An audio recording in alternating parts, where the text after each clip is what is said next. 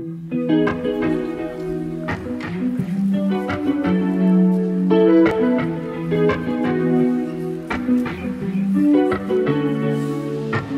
today's video, I'm going to introduce you to my favorite glass cutting tool for mosaics. We'll talk about how to use it, how to maintain it, and some specialty cuts that can transform your artwork. Oh, and it cuts more than glass. Let's get to it. Welcome back, and if you're new here, my name is Julie. And on this channel, we talk about tips, tricks, tools, adhesives, materials, and specific mosaic projects, all to shorten your learning curve when it comes to creating mosaic art. So if that sounds like something you'd be interested in, please consider subscribing.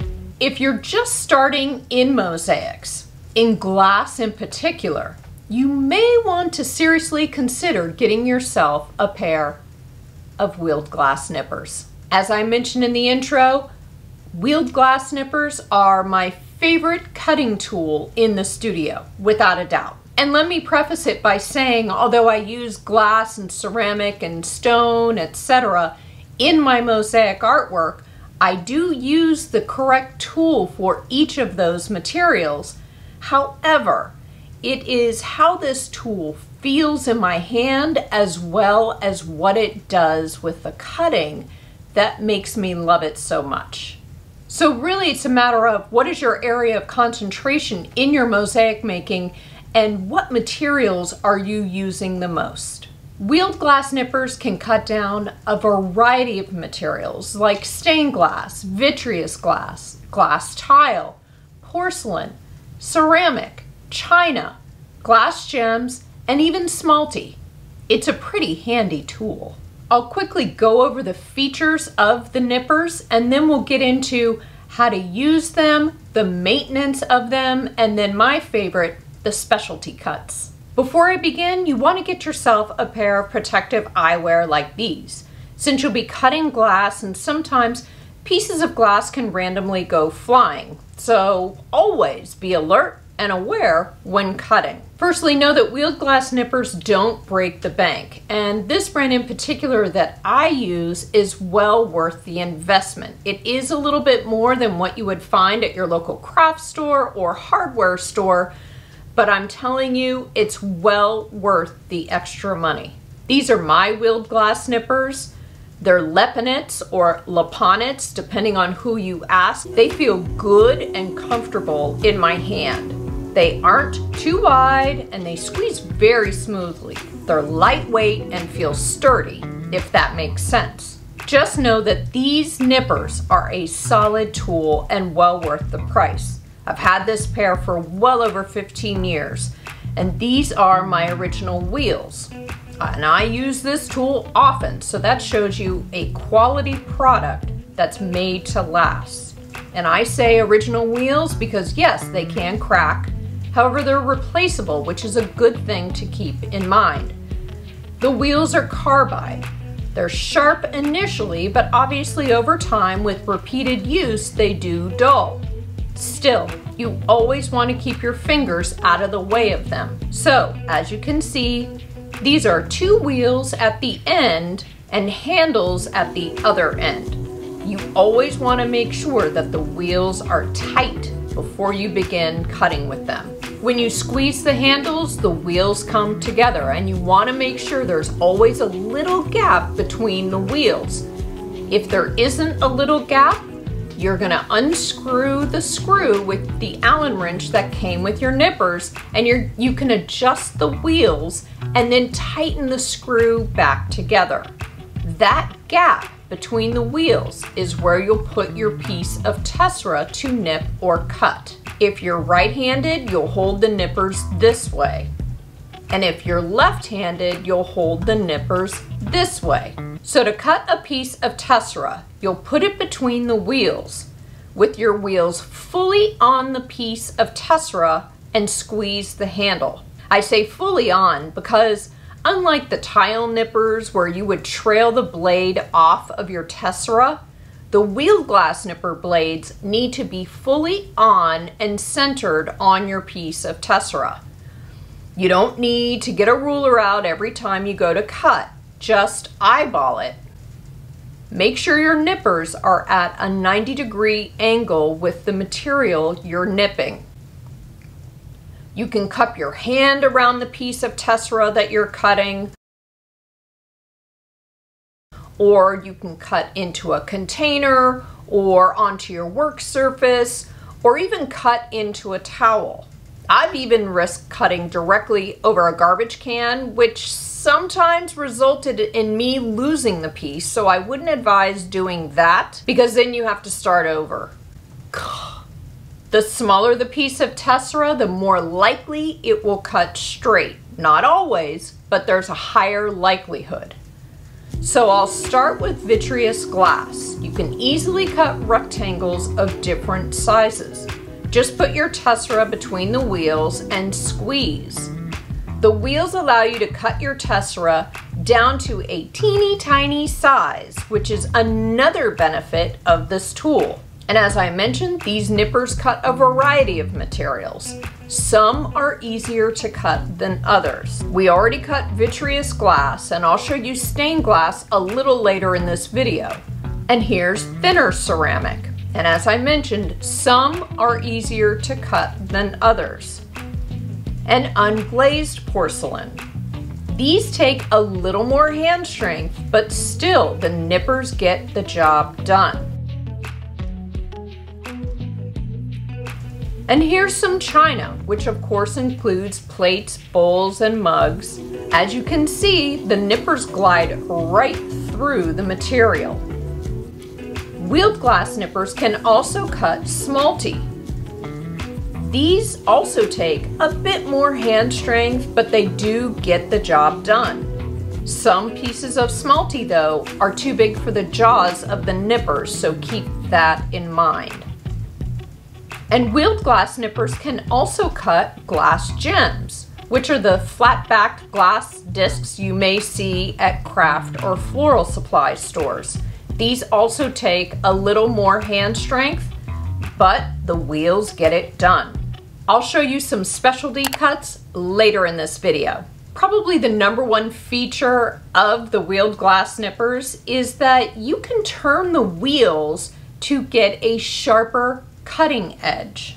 And you'll know that it's time to do that when your cuts are not as you would have hoped, or they're not straight or clean. Being able to turn the wheels for a new cutting edge is what makes this tool such a long-lasting hard worker in the studio. To do that, use the Allen wrench, which came with your nippers, and loosen the screw to the left, turning the wheel slightly in either direction. It doesn't matter. You pick if you want to turn the wheel to the right or to the left. Then tighten the screw back up with the Allen wrench. You'll want to repeat this procedure with the other wheel. If you've turned your wheel to the right, you turn the other wheel to the right, and that way you can keep up with which direction you've turned your wheels. You can even mark your wheels with a permanent marker to keep track of what part of the wheels you've already used or dulled down.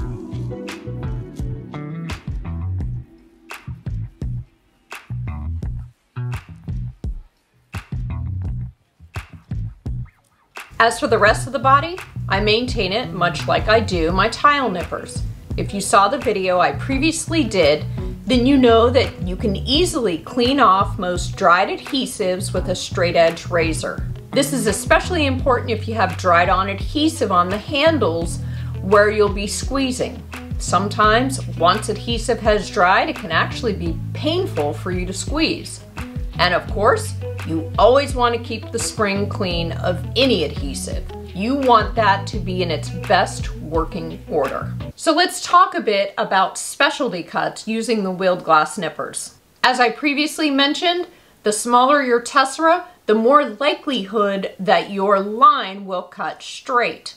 If it doesn't cut straight, it may be an indication that you need to turn your wheels.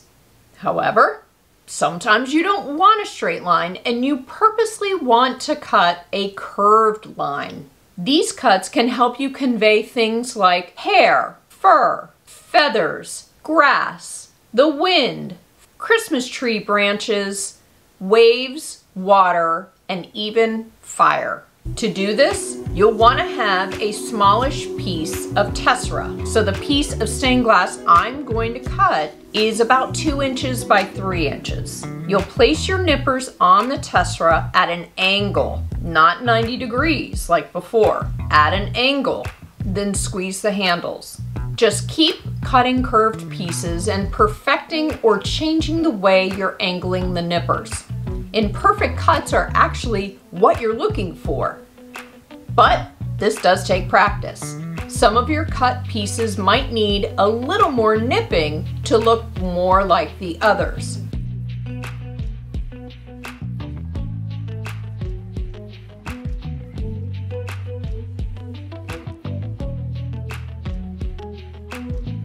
Once you have enough pieces, start playing with arranging them to see if they fit the idea you're hoping for.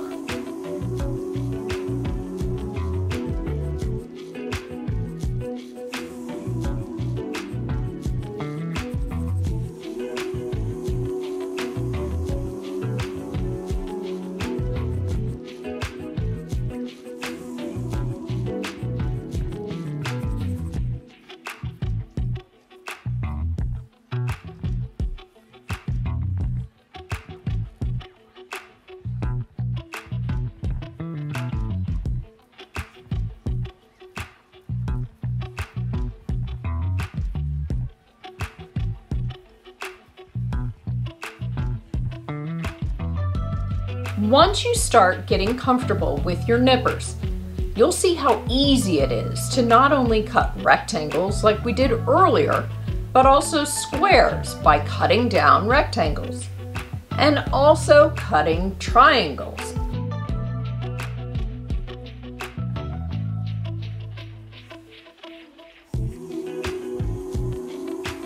You can also cut circles rather easily. To do this, you can either eyeball it or draw a circle onto your TESSERA with a permanent marker. I like to cut off the 4 corners first. Then I start nipping away, making smaller, fine cuts as I go around. I'll stop and take a look to see where I need to nip some more, and then continue on until it's a circle.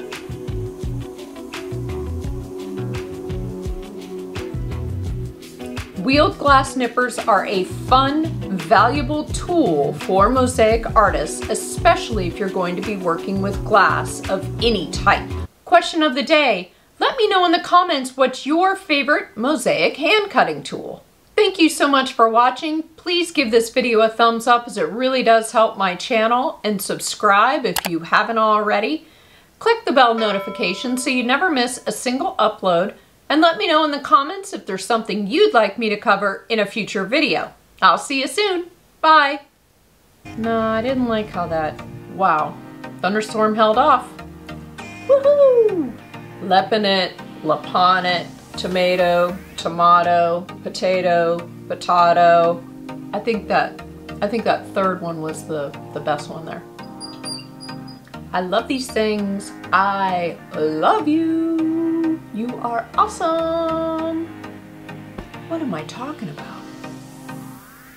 If you're looking for more mosaic inspiration, you can check out one of these 2 videos. Until then, see ya!